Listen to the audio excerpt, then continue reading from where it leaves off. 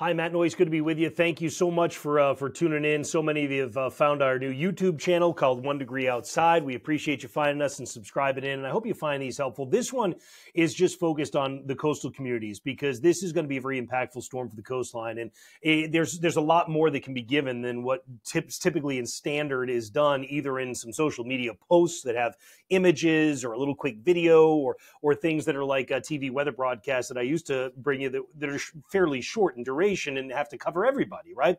And that's great because it gives you the overview, but at the same time, I want to drill down a little bit. So let's use this opportunity to do exactly that. I'm going to bring you in and show you exactly what's going to happen at the coastline with this April storm. So the storm center itself, here it is, as we head into Wednesday evening, this evening, coming over Atlantic City, coming south of Long Island, south of Block Island. Now we're coming in at 8 a.m. Thursday morning. Storm center making its way toward the islands. It's going to cross over the Cape or maybe directly over New Bedford. Notice on the north side of the storm, you got a ripping easterly and east-northeasterly wind, a northeast wind up and down the coast of Maine. I can zoom in a little bit, and the wind does let up near the storm center. So actually, as you'll see in a minute, some of the wind gusts will be worse when you get from, let's say, Scituate to Cape Ann and then up the coastline through New Hampshire and Maine than they will be in southeastern Mass, largely because the storm center comes over you, so you have a shorter window on that ripping east wind. You'll notice, this is Thursday at 11 a.m., have a south wind that comes into the Cape and the islands, a southwest wind under the belly of the storm. And then as we go into the afternoon, the storm comes out over Boston Harbor, pulls in a northeast wind back behind it, or a northerly wind, I should say, back behind it over Cape Ann. And now you're kind of ripping that wind at the New Hampshire and Maine seacoast, so the wind's still very gusty into Thursday evening at 5 p.m. and 8 p.m., right along the coastline of Maine. So let's take a little bit of a look at some of the facets that play into this. We'll start out with ocean temperatures. This is not a surprise if you live near the coastline. Ocean temps 42 to 44, very close into the shoreline, about 40 to 42 when you get a little farther out. Same deal when you make your way in across Plum Island, 42 to 44 just off the coast and 40 to 42 offshore. This is warm enough that if you live right near the immediate coastline, anywhere from Newburyport all the way down through the South Shore, you aren't getting much snow. If you get a flip at Newburyport, it's going to be wet, but when you get away from the coast, we talked earlier, and that's for a different video. We talked earlier about how much snow that falls there. So let's stick with the coastline here. This is going to be your hourly wind gusts, okay? We're going to 5 p.m. this evening on Wednesday. You can see the gusts 60 to 70 that are pulling in across portions of the eastern part of Long Island. I'm actually going to switch this over. Let me go to a little bit better. There we go. A little bit better resolution, kind of a little higher detail to this thing. 5 a.m. on Thursday. There's your 50 to 60 gusts. I can zoom in a little bit. You may have that at the outer Cape. All right, you're going to have that somewhere around Gloucester, running all the way up to the New Hampshire seacoast. All right, now notice the wind begins to back off a little bit as you get near Buzzards Bay, and here it goes, backs down even more. 8 a.m. Thursday, 20 to 30 mile per hour gusts, Buzzards Bay. Remember, you're near the center of the storm. The Cape starts to get out of it too. But here we go at Gloucester, 50 to 60, and that runs all the way up the New Hampshire seacoast. Here's a big area, 60 to 70 out over the Gulf of Maine. As we go through Thursday, 11 a.m., now we start to see that coming in towards Swan's Island at the coast of Maine. We go forward a little bit more. It makes a run at Mount Desert Island by Thursday afternoon. And at that point, the wind is starting to let up.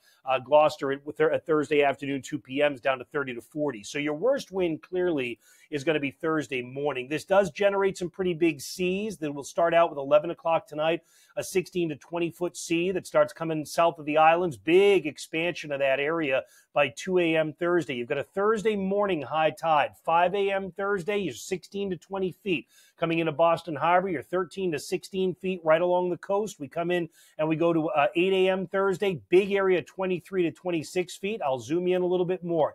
You'll notice at Plymouth, you might be 13 to 16 feet, but 16 to 20 feet. It's coming in around Marshfield and making its way north to Scituate. Look how close that 20 to 23 footers are coming when you get along Well Rock. You come farther to the north, you got a big area, 16 to 20 feet, coming into Boston Harbor. Again, that's at 8 a.m. on Thursday. You go to 11 a.m. Thursday, the seas continue to build. Just offshore Rockport and Thatcher's Island, you get 23 to 26 foot sea. Look, this is obviously a big sea in and of its own right, and then it starts to turn around by 2 p.m. Thursday. The seas begin coming down. So the worst of it, again, with the wind, is going to be on Thursday morning to midday. It's a big sea in and of its own right. but it also has a lot of power to it. And by that, I mean, if you look at the wave period, all right, this is going to start out at 11 p.m. on Wednesday, wave period 9 to 10 seconds in Boston Harbor. That's nothing, right? Child's play. But you go farther out, 5 a.m. Thursday. Now you're building 11 to 12 seconds on your period. We go a little bit farther still. Your big expansion of 11 to 12 seconds by 8 a.m. on Thursday, 12 to 13 seconds, not only just off the coastline, check it out. You've got 11 to 12 coming into the Outer Cape, and you've got an expansion of 12 to 13 seconds, again, coming up toward Well Rock, making its way into Scituate from basically First Cliff, running farther off to the north and west. Here you go. This is now at 11 a.m. Thursday, 13 to 14 second period. There's First Cliff, Second Cliff, all the way up through Man Hill Beach, running up pretty much to Cohasset. And then if I zoom the view out and come northward a little bit, you're going to see same thing coming up toward Cape Ann, Rockport, Thatcher's Island. So my concern here is beach erosion. I think you got a lot of power in these waves, a 13 to 14 second period on seas that are building 16 to 20 feet. You're going to be pounding the shoreline. And then the period starts to come down too by 2 p.m. Thursday. So it really is that 5 a.m. to about 2 p.m. time frame, or 5 a.m. to 11 a.m. time frame that you're focused on. But you're focused on that from Newburyport, Plum Island, Salisbury, running all the way down through Cape Ann into the South Shore. Outer portion of Cape Cod, National Seashore, we reach our maximum wave period of 11 to 12 seconds, maybe up around Peep Town, 12 to 13 seconds during the late morning on Thursday. We are going to get a beach erosion event as well. I think for many, it's going to be a minor beach erosion event on the Outer Cape. I think the chance of a moderate beach erosion event, which is pretty decent, is going to be in these areas we highlighted from the South Shore just south of the harbor, and then running also up into Cape Ann and the North Shore for that matter as well, more vulnerable to that east-northeast and northeasterly wind. So keep that in mind. I know you just dealt with it in Salisbury.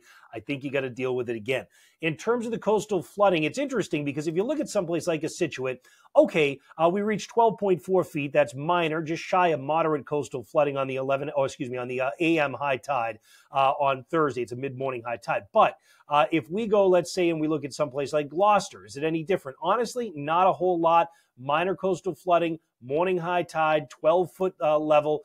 If we look at someplace like Hampton Beach, we've been hit so hard so far this season, we do come close to moderate coastal flood. Moderate would be 12 feet. We hit 11.8. I got to tell you, I think that we're talking about probably what's going to be something far less than what we experienced in Hampton out of those two storms earlier this year. Because remember, you blew a southeast wind out of that first, and that was the real problem for us along Hampton, along the Maine coastline, the New Hampshire seacoast was a southeast wind.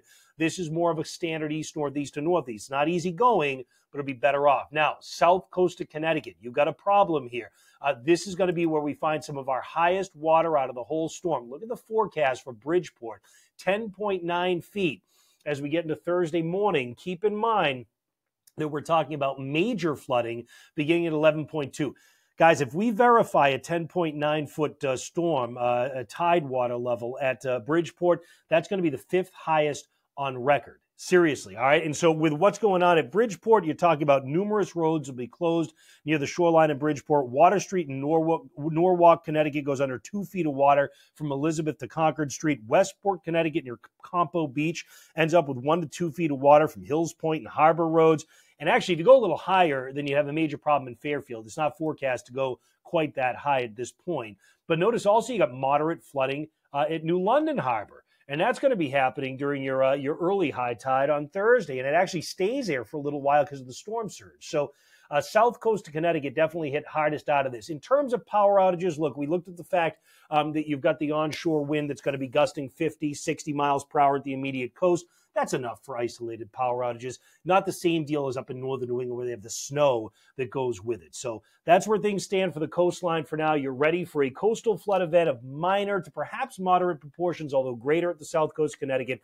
And you're ready for a moderate beach erosion event in those areas that we highlighted. I hope you find that this helps. I certainly enjoy being able to get this information across to you. Thanks for checking in. Stay safe at the coastline.